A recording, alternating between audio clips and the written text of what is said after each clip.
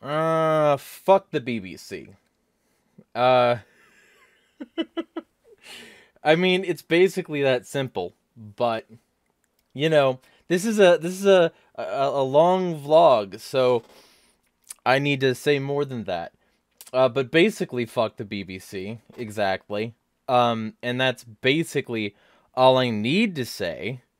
Um, today's reason for me doing that, which by the way, feel free to like and subscribe and share and shit, because when you cuss in the first minute of your video, YouTube suppresses it. And I do that a lot because I'm not going to censor myself for a CIA supported outlet like Google. Um, and because they work their monetization as the same engine that like controls whether or not your content is seen. So that's fucking fun. Um, the general subject here is something like I have to do this. I have to relate everything to fucking Sonic because it all works. And literally fuck everybody who says that I'm somehow wrong for this or who mocks me because it works. Let me be very direct and clear about the initial intent of this video. I started with this thinking, oh, I'll just rant about this dumb article they wrote for for a bit. But you know what? I'm going to do more. I'm going to do more than that because fuck the BBC. The BBC, I wrote this on Twitter. The BBC is suggesting Sonic the Hedgehog should be retired because the character was created too long ago. Good thing Sonic is all about not giving a fuck what the government thinks, much less their propaganda. Wonder why they singled him out. Could be because he's a freedom fighter.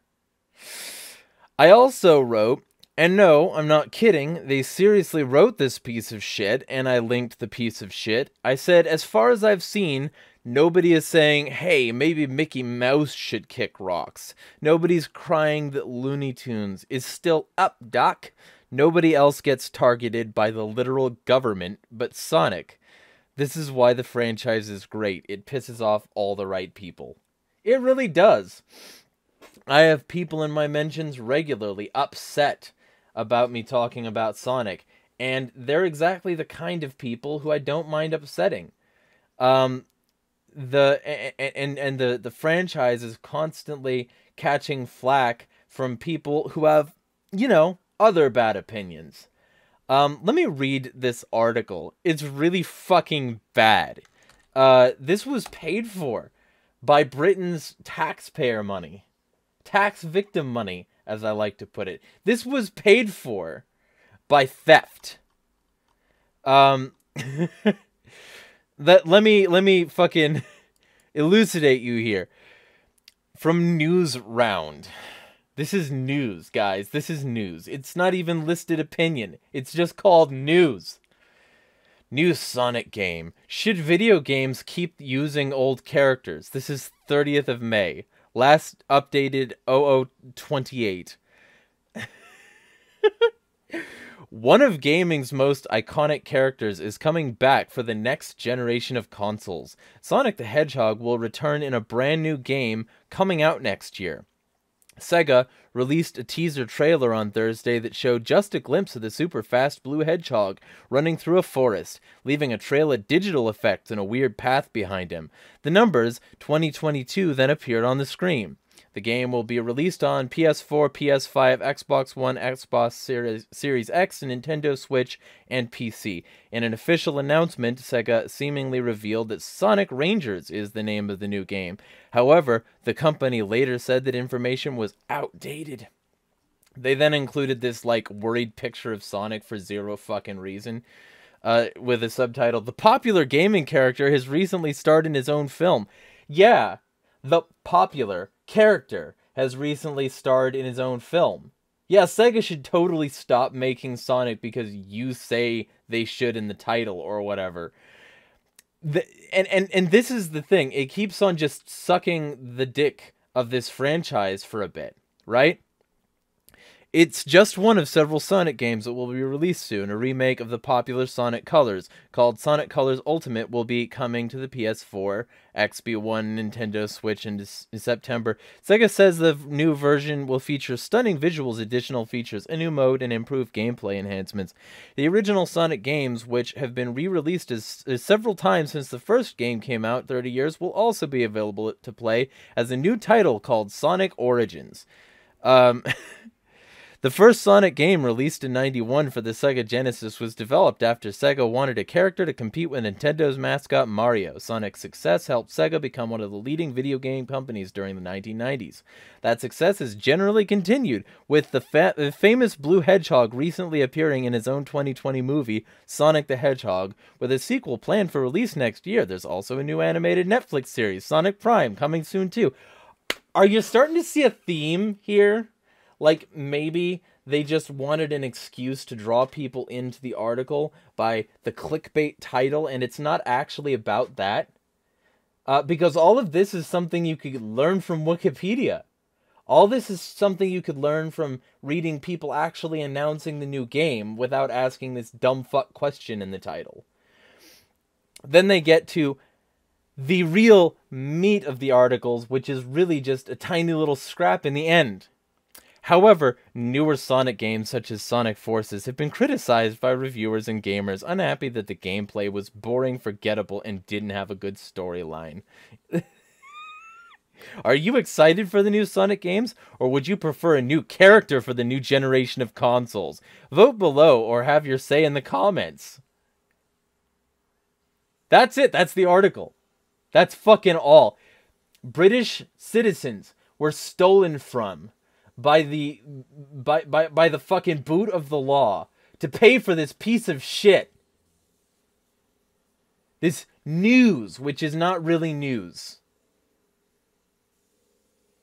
Let that sink in. If you're a Briton, you should be fucking roiling about this. You know? This person, this journalist for this news outlet, they don't even list who it was, it looks like. They just fucking they just fucking pumped it out. They don't list the author because they don't want the author of this piece of shit to catch flack. They just want to pump this piece of shit out and have people fucking lick it up. Well, they have a poll. I obviously voted that, you know, yes, they should.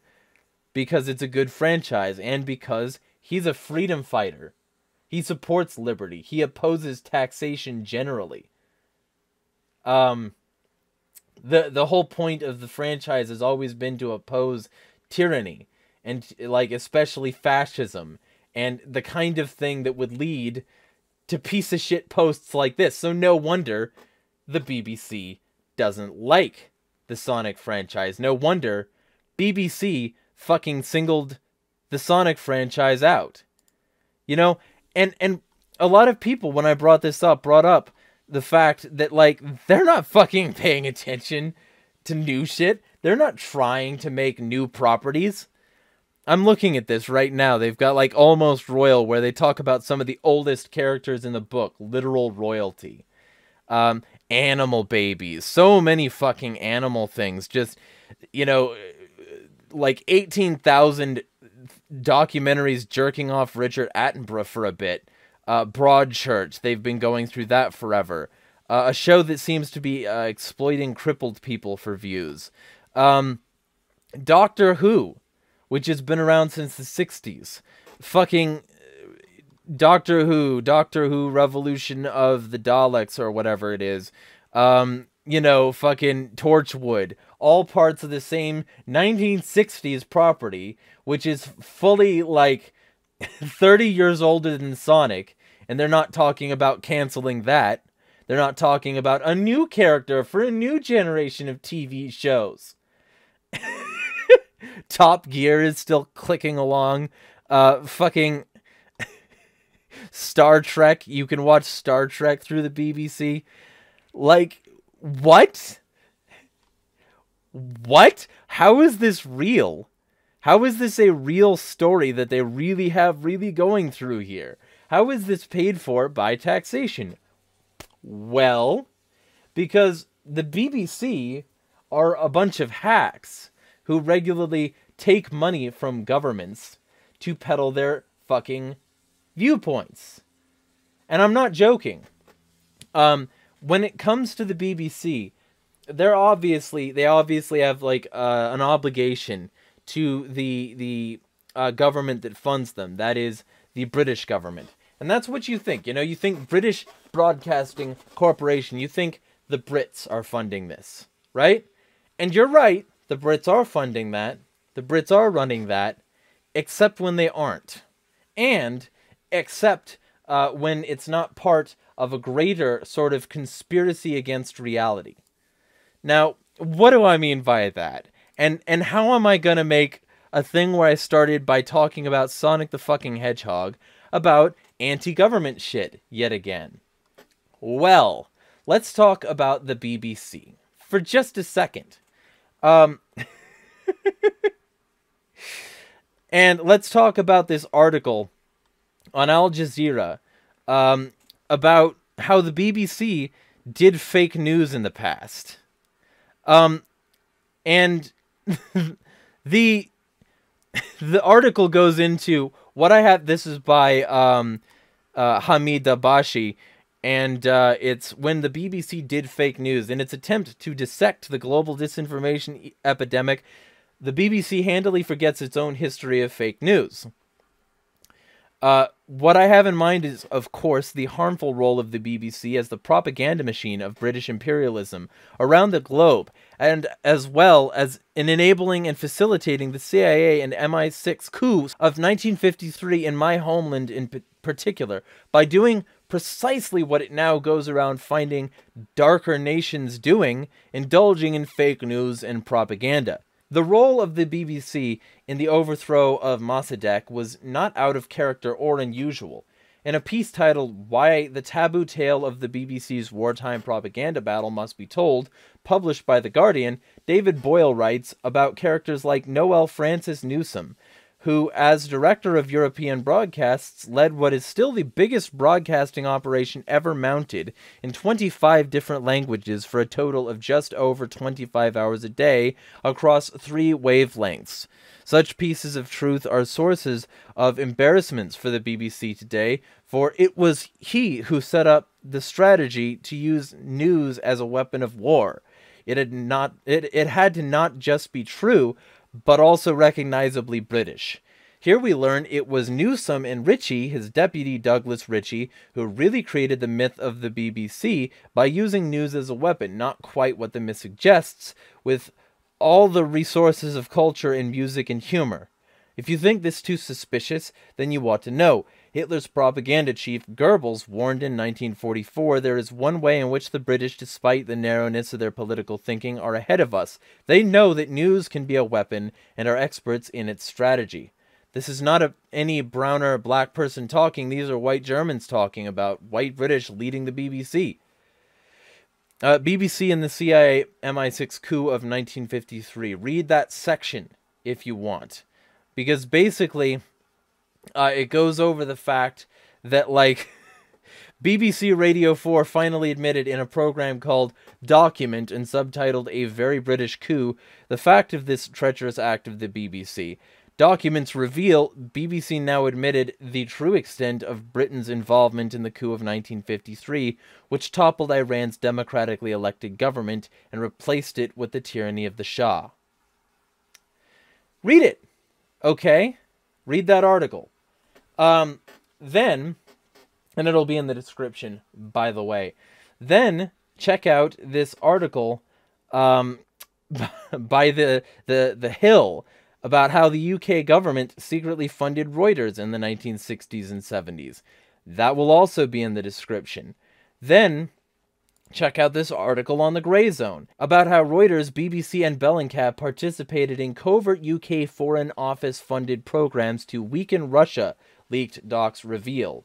Read that, because it's fucking insane.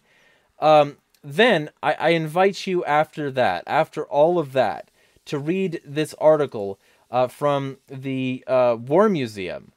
And read this article, and then tell me that the BBC is an entity one should trust, because it's a PDF document, and it goes into the relationship between the CIA translating documents for the BBC,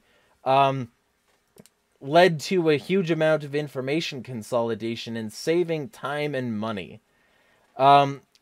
So let me read this excerpt here. As Jeffrey Richelson, an American university academic specializing in CIA history, observed, post-Second World War cooperation between the BBC monitoring service and the United States was formalized in 1947 as a result of an exchange of letters between the head of the Foreign Broadcast Information Service of the CIA's Office of Operations and the head of the BBC monitoring service. The basic provisions were noted in a 1950 document, the two-page FBIS-BBC Reciprocal Agreement Basic Provisions. The agreement divided the monitoring tasks among the small number of stations then operating, provided for FBIS personnel to be stationed at BBC headquarters to select material, and required FBIS to provide material to satisfy BBC requirements. It also provided for a joint FBIS-BBC monitoring service committee. End quote. Nevertheless, the close relationship between the CIA and BBC has not always been acknowledged. In a 1980 interview with the New Statesman, the then director of BBC monitoring, John Ray, said in an answer to a question about FBIS's connection to CIA, "I've heard they're part of the CIA. I'm not curious about it."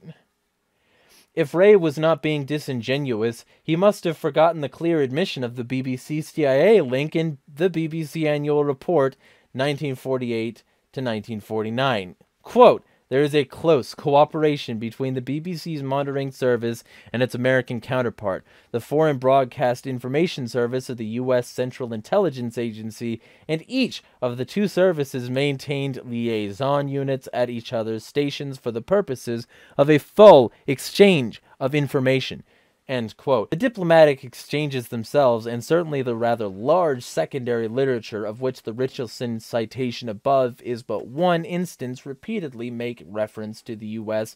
and Great Britain dividing the world for the purposes of monitoring efficiently the world's open source communications and publications.